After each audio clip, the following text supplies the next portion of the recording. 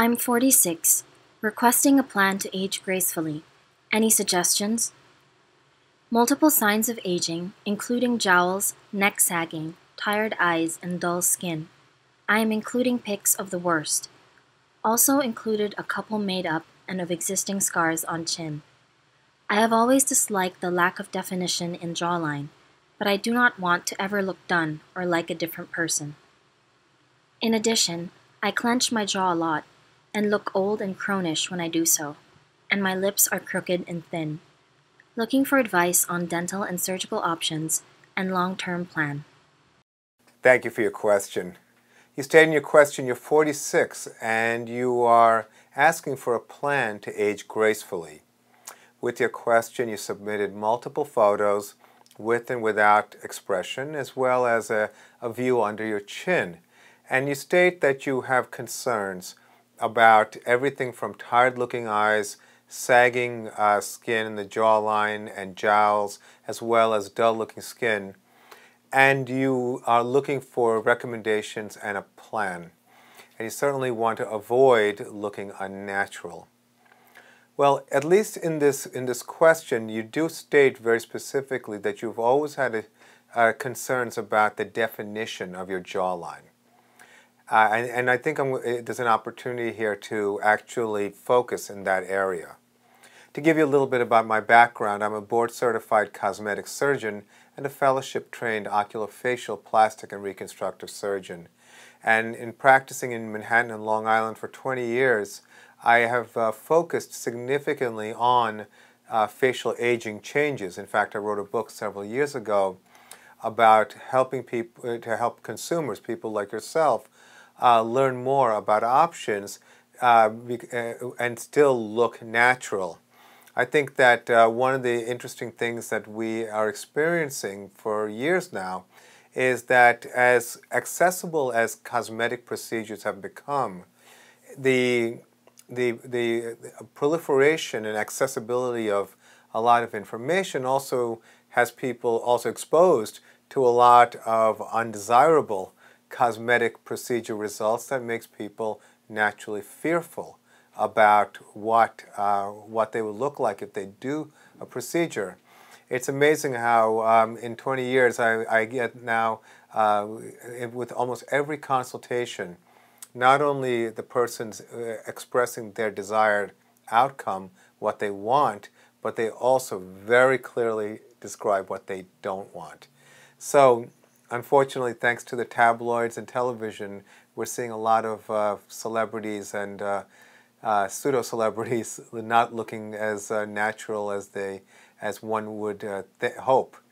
So the concept of a plan is very, very important. As a specialist and as someone who offers everything from skincare products to minimally invasive procedures to advanced surgery, I am serving as a role of being a primary care doctor for beauty. So when I look at your photos, and like every patient I speak to, I always say, okay, you have a lot of concerns. What are your priorities? Where do you look first when you look in the mirror? And that usually reveals the hierarchy of what they want to deal with first. So let's talk about the jawline. Well, understanding that sometimes when people, especially a lot of women who feel like they're starting to jowl or lose jaw definition, assume appropriately that they need some type of elevation because they'll lift and they'll see that the jawline looks sharper and think that that's the right way to go. Well, although I do a lot of facelifts, I can tell you that there is a time and place for everything, and it depends a lot on skin laxity. In your situation, being in your mid-40s, I can tell you that a lot of people will actually not necessarily have to do lifting, but rather do something to address volume loss. And the point of that is to understand what happens in facial aging. There are two things.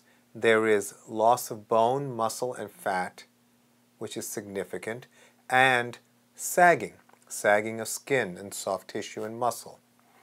So in a situation like yours, to just focus on the jawline, we would possibly consider, and again, this is in the absence of a physical examination, a procedure called the Y-lift.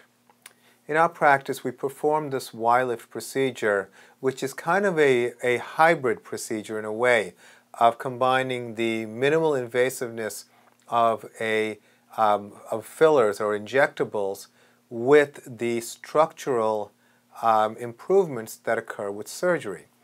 So what does that mean? Well, understanding that the bone structure is a structure which sets the foundation of our faces, the concept of Y-lift involves the placement of long-lasting fillers such as Juvederm Ultra Plus under the muscles in a very elegant way with minimal discomfort and almost no pain or swelling. You can actually restore cheekbone structure, jawline structure. It can actually do a lot and at the same time look very natural. So there's a method and then there's the artistry. And as an artist and someone who I feel like I always try to look at someone and see what they looked like a few years ago when they were much younger, and try to restore the balance. And there's something called the golden ratio, and it has to do with kind of the different aspects of an attractive face. And I found with Y-lift, you know, a little bit of cheek accentuation and jawline accentuation can certainly go a long way. So that being said, of course, with that addresses one issue. So when you think about it globally, you have to kind of come up with your own list of things you'd want to do, and of course work with a doctor on how many things you can do at one given time. You always have to match priority with feasibility and of course expense. So that being said, I think that opportunities also in terms of skin quality, someone like yourself, we often use something called platelet-rich plasma. Platelet-rich plasma is derived from your own blood and is used to stimulate your body's collagen.